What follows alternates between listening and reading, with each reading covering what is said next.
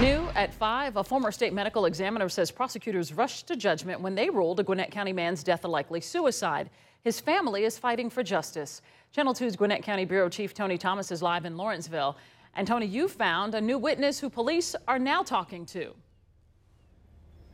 Jovita, Andrei Udovich's own mother says he had a troubled past. She says that includes dealing with drugs and also what she called half-hearted attempts at suicide. Officials point to that and other evidence, like this gun, to say he killed himself in 2016. But others, well, they aren't so sure. And that includes the former state medical examiner and also a potentially key witness we found that isn't mentioned in the case files. What does this all mean to you? It mean a lot. Zenka Udovicic looks over a small memorial for her son, Andrei. I miss him.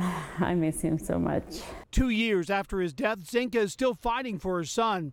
Authorities say Andrei shot himself in the chest with a long gun, an SK rifle measuring 27 inches from the trigger to the tip, after a breakup with his girlfriend. Zenka says it was murder and claims her son told her so on the phone. I heard him in the background saying, "Mom, she just shot me." Yo, Andrew. It was May 15th, 2016. Andrei's friend called 911. I got a friend who has been shot. I don't know if he got shot or shot himself. Malachi Smith said there was blood everywhere. Andrei was slumped over in the bathroom. Lilburn police would later charge Smith and Andrei's girlfriend, Dominique Murray, with tampering with evidence. Investigators say they moved marijuana and the rifle out of the apartment and into the nearby woods.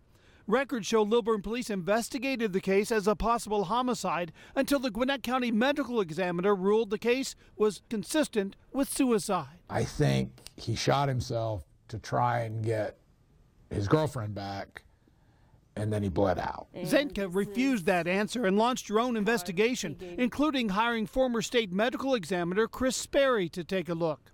In his report, Sperry called the circumstances extremely suspicious and any suicide ruling premature.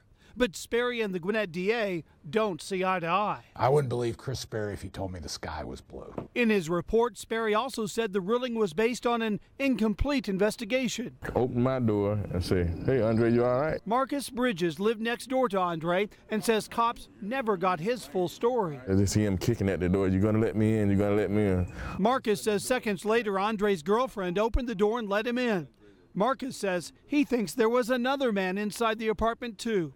Later that afternoon, Bridges says he heard a noise. It sounded like a nail gun. I know I sound like a, going off, and I heard a lot of stuff moving around. Prosecutors say they have evidence proving Andrei's girlfriend dropped him off and left and did not return until after the shooting.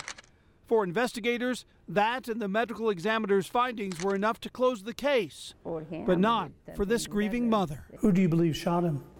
I don't know. I can't say. I wasn't there. They were making me look like I'm crazy. I'm just a mother who wants to blame somebody.